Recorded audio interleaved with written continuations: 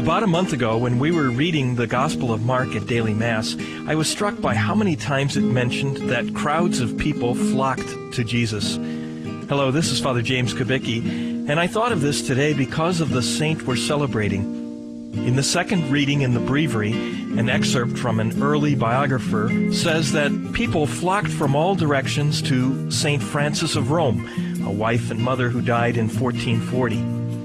As crowds flocked to Jesus, so they flocked to this woman who was a reflection of Jesus. And that's what we're called to be as well, someone who reflects Jesus to the world.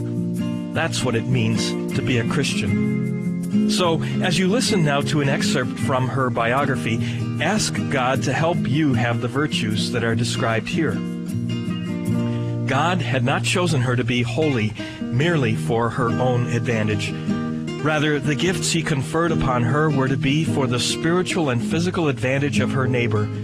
For this reason, He made her so lovable that anyone with whom she spoke would immediately feel captivated by love for her and ready to help her in everything she wanted. Divine power was present and working in her words, so that in a few sentences she could bring consolation to the afflicted and the anxious, calm the restless, pacify the angry, reconcile enemies, and extinguish long-standing hatreds and animosities.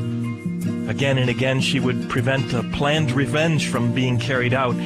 She seemed able to subdue the passions of every type of person with a single word and lead them to do whatever she asked. For this reason, people flocked to Francis from all directions as to a safe refuge.